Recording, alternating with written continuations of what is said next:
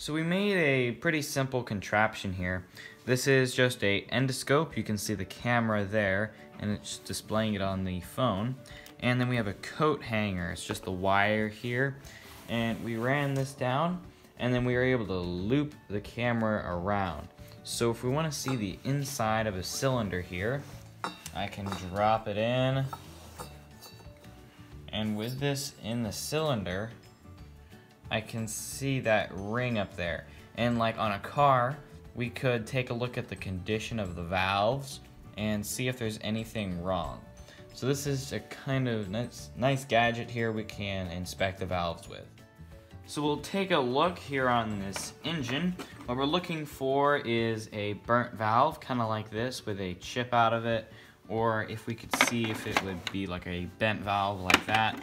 We know we have something fishy with the cylinder. We can hear it coming out of the intake valve, actually. The compression test, we get 150, but all the other ones are 185. And we got about 35% on the leak down test.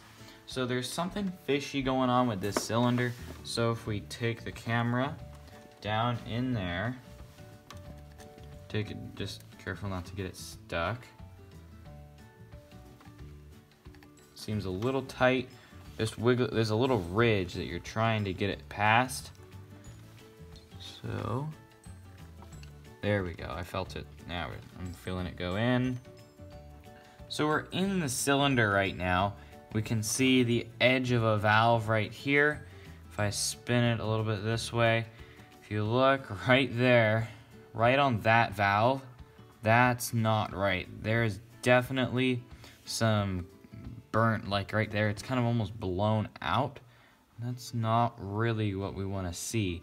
That's not what the valve should look like. This valve over here is what it should look like, a uniform arc, and it's not all burnt and chipped like that. That's definitely not good. That's not what we want to see, and that is on the intake side of the cylinder.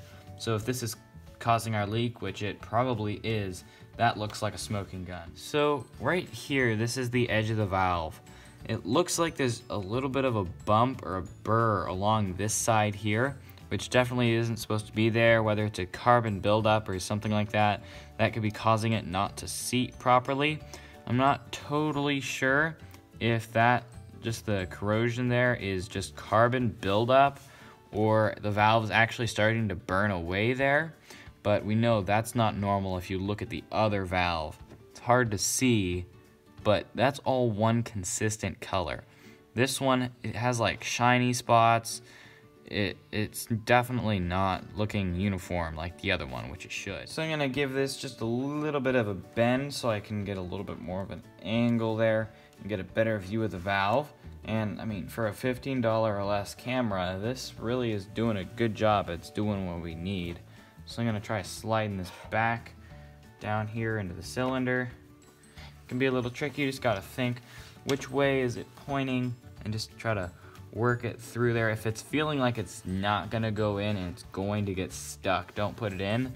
But this seems like it's just the perfect size that once you get it lined up, it'll just slide right in. So we didn't want to get it stuck in the cylinder. That would not be good. So we have this small engine here. It's from maybe a chainsaw or a weed whacker, and it has the same size hole right there, and we test fit it just to make sure it wouldn't get stuck in there. We could get it out, because that would be bad if it got stuck down in the head and we had to clip it or something like that. But now if we get a better look, with that little extra bend, if we just position it right, it's always tricky to see. It's like always if you had just a little brighter of a light, but you're sacrificing light for room. So there's smaller lights on it, but it's a lot smaller. And I mean, it's just, I mean, I'm not sure, but it kind of looks like it's not seating properly right there. If I bring it up closer, it just looks like there's room. I'm not liking that valve. It just looks suspicious.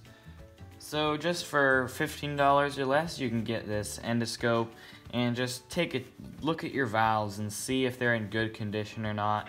And I hope you guys found this video useful. If you did, don't forget to like and subscribe, and we'll see you next time.